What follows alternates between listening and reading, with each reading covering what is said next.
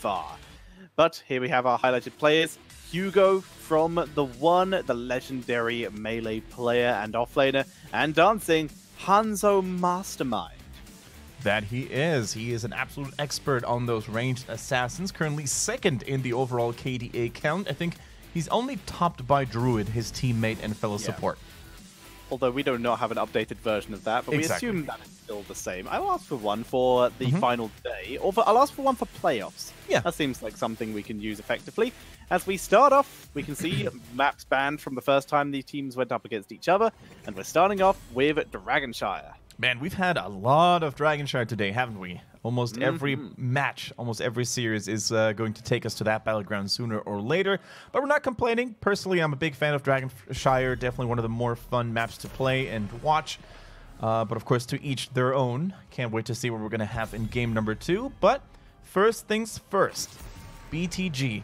They like to run the Zarya every now and then.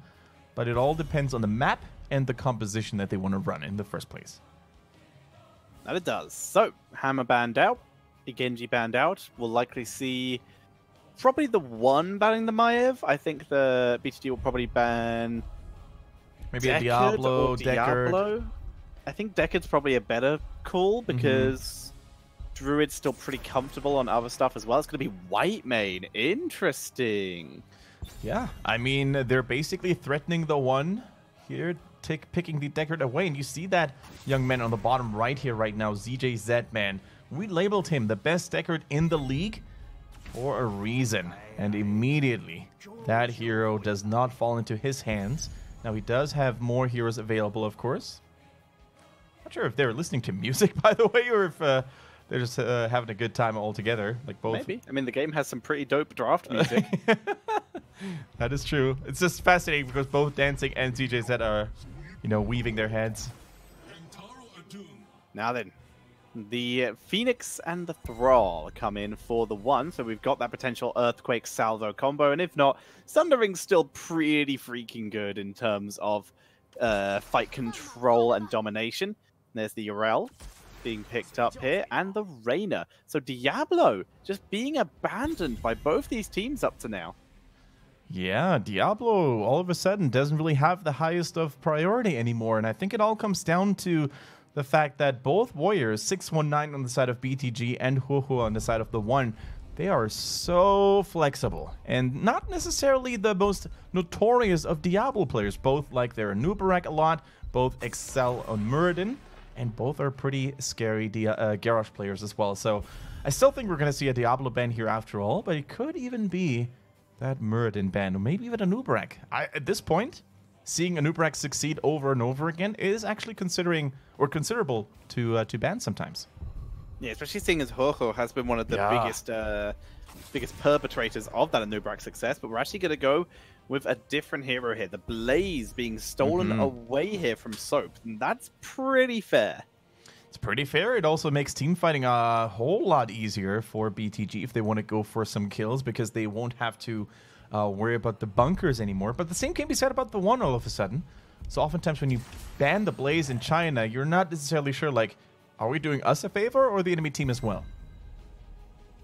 Karazim and the Diablo comes out. So the potential for big burst coming in now. We've got Sundering, got Phoenix, got Karazim with 7-sided strike. Diablo is the setup and engage for all of that. He's probably one of the best setups for a burst composition these days. So makes a lot of sense to see that pop up. 43% win rate. Diablo's still working his way through the heroes here, as we do in fact see a Nubarak, but this time by BTG. Yeah, 619 back on that hero against Diablo. Now, are they going to run that Thrall as a solo laner, which they could do, or are they going to go for another ranged? In that case, they could even send Phoenix into the solo lane as well. I mean, I'm gonna look at this and I'm like, who needs a hero? It could be Hugo, and there's a Malthael available, which could be pretty clutch. No, it is gonna be Hugo on that Thrall, and Hanzo comes out for dancing. Yeah, even more damage. Sorry, for Meng, sorry. Yeah, Meng is probably going to play Hanzo. Keshi on his Phoenix again. Now, we haven't really seen a whole lot of Meng Hanzo, if you will. He's normally the type of guy that likes to go for those big, flashy mobile heroes like Genji, Li Ming, right? That's normally right up his alley. The Maiev as well. What can he do with a Hanzo? We will be finding out shortly. As for now, though, we await for the loading in of the map. So far, looking at these drafts, the classic Li Ming and Nubrak is always good, always welcome. I'm concerned by the only Diablo frontline, but Diablo into Dragon Arrow is a classic combo that has worked repeatedly throughout the months we have been casting this. I guess when was Hanzo was released this year, right? I'm not being crazy, right? Dude, was Hanzo at last BlizzCon? No, wait a minute. He was revealed last BlizzCon. Last BlizzCon. There so we yes. go. So I was right by saying in the months we have been casting, the Diablo into Dragon Arrow has been very effective.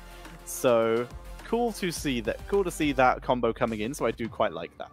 It feels like he's been around for such a long time because he's always been in the meta, despite several nerfs. I mean, it doesn't help that we have 4 seasons, so like everyone else is 2. So that's probably why everything feels so long to us quite a lot. As we are preparing to head into the game, what's gonna win here? The more standard disruption and annoyance comp of BTG, or the burst comp of TheOne. BTG have 619, LLK, Druid, Dancing, and Loktar. Facing them is TheOne with Hugo, Keshi, Meng, ZJZ, and Huohuo on the Diablo there. I was waiting for that camera angle, by the way. Our Chinese observers, they love to give us these moody, opening shots, and the Fisherman on Dragonstar is a classic. Indeed. You got to get through that. Have they done the fish fountain? I'm pretty sure they have. I'm pretty sure they have at some point, yeah. Nat Pagel leaked next hero. Yes, this is confirmed. Or Nat Pagel is Stitch's skin. Yeah. Ha! Carp one. Oh my goodness. Can you imagine a big oversized Nat Pagel? Just No, he's not oversized. He's just in his boat. Oh, yeah. He's normal size. It's just the boat is the hitbox. All right. I wouldn't hate that. You could actually do that with the Vikings as well if you do the longboat raid. Just 3 Pagels? Yeah. How would you do that? Oh, man, if we just spammed the And then they're going to be caught one the entire time. You hit it, and instead of like the song, it's just, I could wait and fish all day. Exactly. All right. Now we're getting a little crazy. That sounds like a nightmare. As we do see the lanes being cleared up. Very calm early game, but with a lot of rotations coming in from TheOne and BTG. But no one going in for any particular hard engages, hard dives as of yet. Also, can I just say, someone was describing heroes earlier on in chat, and the description, Brightwing combines the beauty and grace of Tyrande with the lunacy of Junkrat and the madness of Butcher, is the best description for a hero I've seen in a long time. So thank you. That's poetical. Pinsel. Yeah, thank you, Pinsel. That's cool description. Yeah, I mean, our community here, the viewers and the HGC China fans, they've been on fire today, posting on Reddit, sending us tweets that I retweeted already earlier, then dropping us poems as well. Fantastic. You guys are making this broadcast a much more pleasant one. So thank you very much for interacting and getting involved. Completely agree, as we see TheOne pushing into the top lane. They've already taken down a tower, but Loktar has come in to assist. Bats back Hugo as they try to finish him off, but he actually dodges the Scroll of Sealing. Nicely done, being very patient with his micro back, even though he was in danger. So a nice little retreat there. As TheOne, they are quite fine to settle for a single tower. I think that Wizard Mercenary gave TheOne so much value there. In that onslaught where so many abilities had been used already onto TheOne, I think the damage mitigation there really saved a lot of lives there, especially Hugo, who found himself in a pickle. For now, though, look at Anubrek going in aggressively yet again. Now Phoenix is going to try and chip down his health, but Druid has a word or two to say about that. Both teams actually really respecting each other's power level here, I feel. None of the teams is actually brave enough to go for these all-in crazy teamfight moves that we're used to seeing when other teams play. Speaking of which, we might have actually cursed it. The Ming actually dodging Li Ming's combo. Beautifully done. Gets rooted, though. Yeah, dropping down, able to escape. It's Meng. The importance of gates. Grabs the fountain. The importance of gates, indeed. It's not very healthy, but it's alive, and that's the important bit. Able to block a skill shot or two. As we see an immediate commitment by Anubarak to buy Decade some time as he begins to channel. Dodge the Fire Stomp, he does, and that's going to be the first Dragonite of the game, going over to Beyond the Game. See ya! but we also see the Anubrak going down. Yeah, it looks to me like Huhu realized that he didn't have Shadow Charge anymore, that he didn't have any other abilities ready anymore. The Firestorm barely missed the Deckard Cain, who was busy channeling the Dragon Knight. But with Deckard sitting in that Dragon Knight, he was no longer able to save Anubrak, so they trade the Dragon Knight for a kill there. A little bit of mercenary pressure as well in the bottom lane, and already with combined efforts and without a healer on the other hand, on the other team, sorry. I don't think this Dragon Knight will get much more done in the middle, at least. Maybe they're going to get some more towers in the top lane, though. Let's find out. It's on its way up. Still got 35% health, 20 seconds. Should be able to take down at least one tower, in theory. But Thrall could also bully it quite effectively. Loktar dancing and Huhu, sorry, not Huhu, and Anubrak soaking the lane here, keeping it safe as Huhu is cleaning out the lane in 619. Looks to maybe gank Hugo. He was visible this entire time, though, so unsurprisingly, that did not work. Yeah, that didn't go too well at all, but he completed the Wolf Pack level 4, which is always nice to see. Now, mana cost and cooldown on his Feral Spirit are reduced, which makes for great synergy at level 16 as well for the Alpha Wolf, if you want to go for that additional percentage damage. But I guess in Anubrak, I don't think that is necessarily needed. On the Irel, you know, when you have an Irel in the mix, I guess you could still go for it. Otherwise, personally, I'm still a big fan of Thunderstorm, even with Echo of the Elements, because although you have to spam your lightnings way more frequently, that also allows you to get more damage done as long as you don't cast it on the same target twice. And it does. So now, keeping a sort of scouting area without actually seeing anything. It's an interesting position he was in. I think what he hoped was that BTG, if they were going to invade, wouldn't check that bush, so that therefore they wouldn't see him in there. They'd march in, think Diablo wasn't there, and he could then just tackle them through the wall. Didn't happen either way.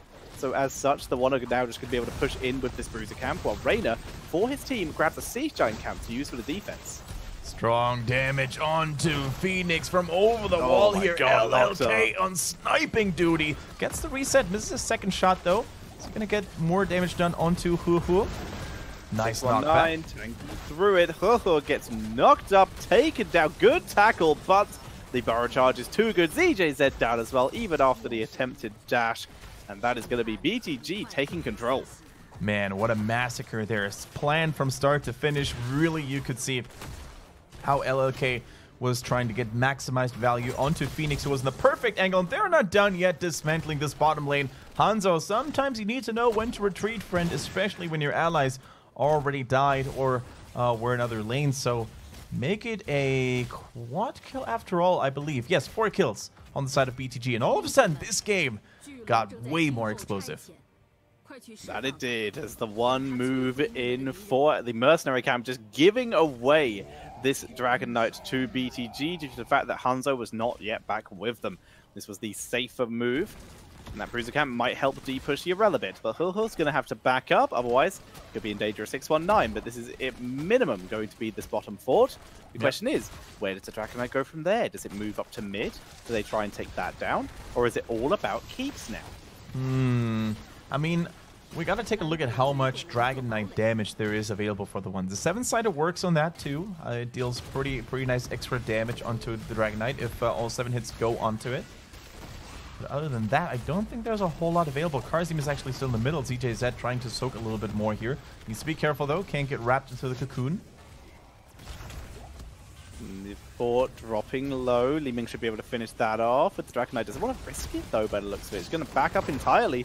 That fort could be saved for later. Diablo being delivered to the other side of the map. And as such, Dragon Knight will expire. Yeah, but really good patience by the one. Oftentimes you will see teams recklessly engage into a Dragon Knight, but what happens then, or what could happen, I should say, is that oftentimes the Dragon Knight will punt away the main initiator, ideally the warrior or an offlaner, and all of a sudden that whole momentum that the enemy team thought they had comes to a halt, and they're going to get re-engaged on. Especially in Dragonshire, there's so many ways where you can punt someone over a wall. It takes them so long to get back to the fray. So good move by the one, waiting patiently when other teams might have fully committed to that. BTG continue to rotate around, soaking experience for their level 13 is the goal. Once again, they have to be careful though. Even though they are ahead, the one's burst composition now is absolutely terrifying. With that Earthquake, Lightning Breath salvo, with Dragon Arrow and the 7-sided strike for good measure. Which is why they are a lot of retreat pings being spanned out. They don't want to get themselves caught out of position. Now level 13 is still a little of a distance away here for the one. They still need a little of time here. Now, I agree with you, Tetra. I think at level 10, this is going to be the real test for Beyond the Game, right? Level 13, with all those heroic abilities, there is so much wombo combo potential for the one. As you said, the slow effects, the salvo coming in, the lightning breath, that's a lot of damage. So there's going to be a lot of focus on Anubrak with that cocoon. You know, can you drop it on the right target at the right time? There's no Li Ming disintegrate because Li Ming's their own team. Raynor needs to be protected as well. Two really good drafts. I think, like, from a drafting point of view, these two teams have done the best job up to this point. Such a close game. I think so. Even though it has been slightly leaning towards BTG, the one's draft looks solid and has the potential to come back at any point. Both these teams are performing very well in this game. It's certainly a smoother looking BTG than we have seen in the last couple days. That's for sure. And if BTG continues to play this well, you know, not really giving their opponents any chance to come back, not really making any mistakes themselves, then I think they're in a good shape to actually take that serious. And if they take that serious, I take back everything I said earlier, and I will refer to them as the best team in the region again. They move forward. BTG with a Bruiser camp and a Siege Giant camp, looking to make some pressure. That's How a lot of damage. Not very by the looks of it. Just going to let this go, let the camp be a distraction, and try and make a play elsewhere. Good demount by Hoho. Urel's already on the way top. Looks like this is going to be a distraction / Dragon Knight attempt. Yeah, of course, Hanzo does have that global range on his Dragon's Arrow, but he doesn't have level 20 yet, which means, wait, are they... Okay. That was a little bit of a mistake here by the one, but you could really see how that bottom lane was occupied by mercenaries over and over again. They just couldn't move out in time. Now here's a big, juicy cocoon on Diablo. Is there going to be enough? Oh no, this is bad news. Mistimed. Hanzo, no, sorry, not mistimed, misaimed. Hanzo not able to land the Dragon Arrow, but it's still enough dissuasion to let Hoho escape. Yeah, I think Beyond the Game was a little hesitant there to really go in for an all-out fight on that bridge of doom and death, as many people referred to it. So yeah, lucky in the way that the location was in favor of the one. Otherwise, if that had happened in the bottom lane, for example, that might have been a whole different fight also. 16 is now here. BTG is retreating, trying to look for a better terrain to fight on. The Dragon Knight continues pressuring in here, waiting for his moment. Side wall is destroyed. I think he was hoping someone melee would run up to it to punch it, but that does not happen. Instead, he puts himself in a little bit of danger. Has to pull back. There's a punt onto Kharazim. He is out of the question for the moment, which means BTG could keep pushing a little bit if they want to, but they decide to back it up. They back it up. They got the tower line. They got the 16. Keep in mind that during an actual team fight, the Dragon Knight is not as valuable as a Li Ming. So that is probably the reason why we see BTG so hesitant. Now we do have still that advantage going. Anubrak is going mighty deep here. Maybe he overstayed it a little bit. No, he gets saved here. 619 tanking through, gets his armor applied. And they're able to move forward, looking to put some extra damage onto the towers. They do so with the greatest of ease. And keep creeping forward. And these Siege Giants, obviously this doesn't have the Bruiser camp they had last time. So they're just going to back up for even once the minions arrive. They know they can't go too much further. Good demount by Hanzo, able to get both Druid and LLK there. Yeah, Beyond the Game is playing this really slowly and really methodically. Gone are the days in which they go for team fights over and over again, like we've seen it against RPG. They realize that the one is such a formidable team. Only one mistake could be the last of it. BTG once again trying to go for that Anubrak engage, but while he was burrow charging, he realized, you know what, that's not going to work. So I'm better canceling it right here, right now. However, I do want to say this. They don't have an unlimited amount of time. The one eventually is going to get 16 as well, and if they do that without getting a keep for BTG, they might actually have regretted that patience, because with 16, the one can definitely fight back.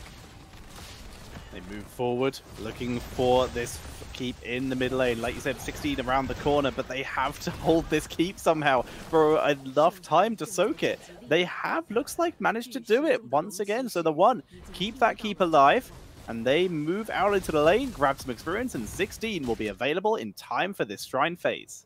Yeah, call it lack of killer instinct, call it respect for their opponents, whatever you want to call it.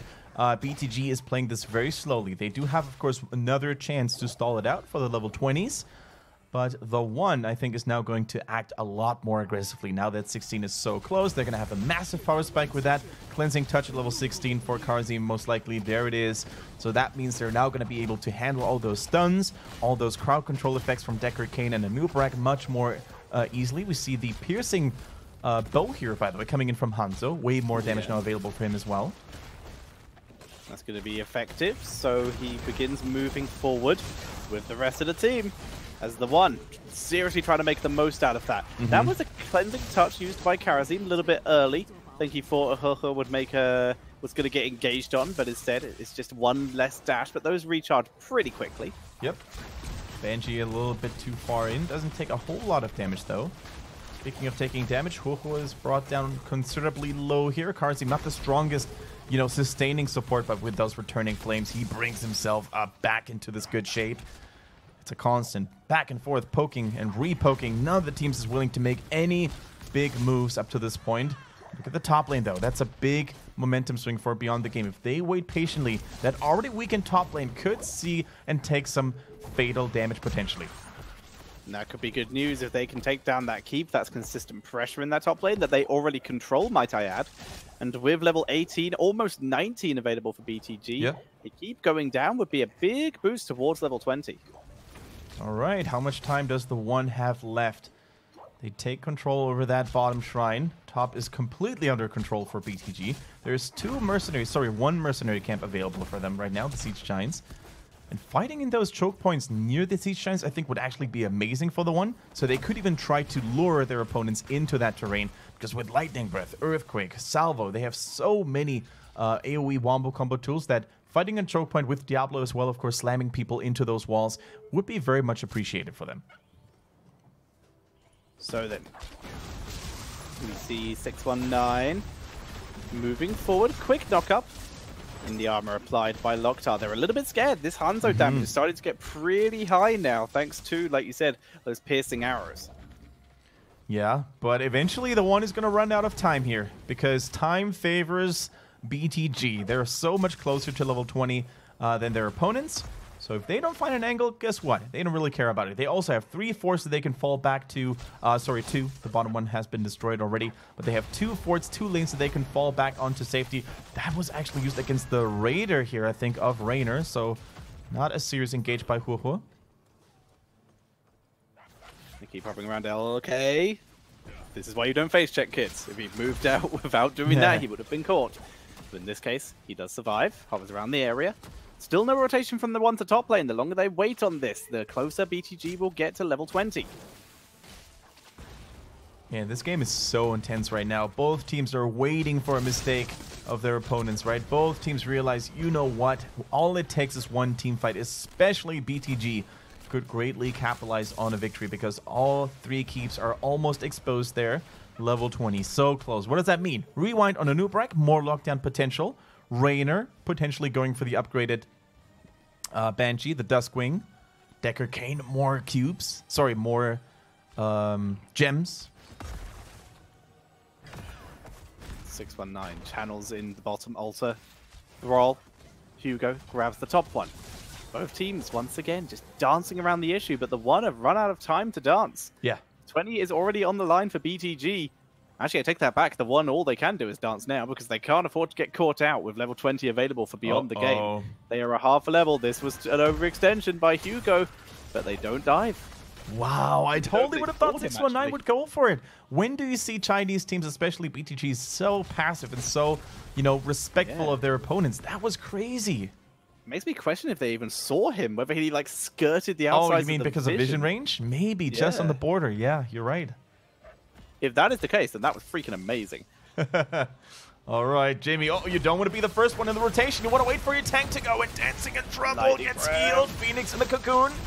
Which means he can't follow up on this with Diablo already down. See ya, Hugo. That is aggressive as Liebig looks for Reset's Lornado. Oh, dear, poor Keshi. He gets deleted with the entire Lornado, just consistently knocking him back, preventing the teleport. And that's going to be Raynor channeling in the Moon Shrine and the Dragon Knight, and probably the game going over to Beyond the Game. Yeah, the thing is, I think the saving grace for Beyond the Game in that team fight was the fact that, first of all, of course, they were 20, but also I think TheOne was almost as surprised to run into them there as BTG was, because normally you do not want to have a squishy ranged assassin, you know, leading the charge, leading the rotation, because if you run into a trap, Diablo can lock you down, nail you down. But as it is, ladies and gentlemen, it was a relatively passive game here, but in the end, after 18 minutes and 40 seconds, BTG is marching towards the core of TheOne, and I think there's nothing they can do. 2 of their DPS are still in the Hall of Storms here. Only Thrall is respawning now. That Dragon Knight doesn't even take any damage. GG, BTG takes game number 1. Game number 1 for Beyond the Game. Can they keep it up? But that was a convincing performance. One of the most convincing we have seen from Beyond the Game. True. It just took them 2 weeks to get back there.